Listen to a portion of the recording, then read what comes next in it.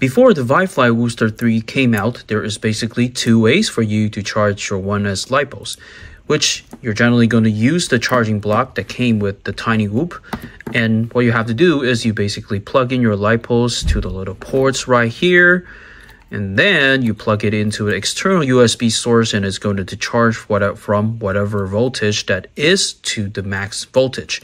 This is totally fine, but it only does one function: charge from whatever voltage to max, so it only charges.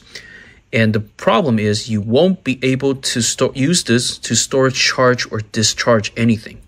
And this is a problem, because if you don't storage charge your 1S lipos, generally they are going to go bad really quickly. So to fix this problem, there is another method. Is by using a regular 2S to 8S charger, and you pair it with a 1S charging block. By doing so, you will be able to set up your max charge voltage, your storage voltage, and you can even discharge your batteries. But the problem is, this is a big package and it's not easy for travel. And this is where the ViFly Whoopstor 3 comes in. You basically get all these in one single package. So in this video, we're just going to do a quick tutorial to demonstrate how this works, and you can decide if you wanted to throw your money onto it. At least I know I will. Okay, let's go.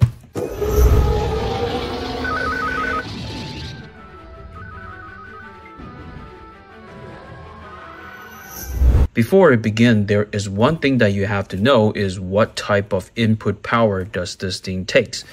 So if you flip it over, very simple, you're going to see that there is basically three plugs. The first one that is going to go into your eyes are most likely going to be the XT60 plug-in method, which you will be able to use a regular XT60 battery, and you will be able to power this up. This is a good method if you wanted to discharge your larger lipos, or you wanted to charge your smaller lipos, 1S lipos, on the field. And the second method is going to be the DC power method, which you will have to purchase the power supply separately, which is about $30 to $40, and I doubt a lot of people are going to use that. And last is the most common method, which is by the USB-C to USB-C PD charging method. So what you're going to have to do is you're going to get a USB-C to USB-C cable and a charging block that basically has minimum 40 watts of charging power. Your regular iPhone charger is not going to work. If you just wanted to buy what I'm buying, it's not affiliated, but it's just the cheapest one I can find on Amazon at the time. I think it's about 10 bucks or 20 bucks, I don't remember. So it's going to be the Buy Easy. I'm just going to put a link that I can find the cheapest one at below description, so you can just go check it out. All right, let's begin the tutorial. Okay, so just a quick demo as of how to use this charging block is you're basically just going to plug in your charging block and plug in the USB-C cable, and immediately you are going to see 6 columns that is lighting up. So each column, so you can see 1, 2, 3, 4, 5, and 6, right? Each column, this 2 ports represent 1 column.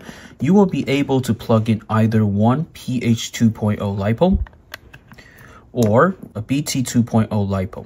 You can just mix and match like this as long as you like it, but just remember you do not plug it in like that. This is a big no-no. It's going to blow up. Okay, so this is not correct.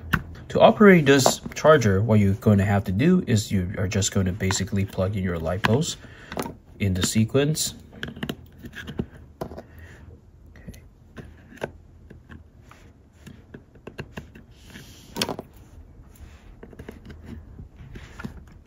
After our lipos are plugged in, the little LCD screen is going to display the current voltage that is on the particular lipo. So number 1 is going to display number 1, number 4 is going to display number 4.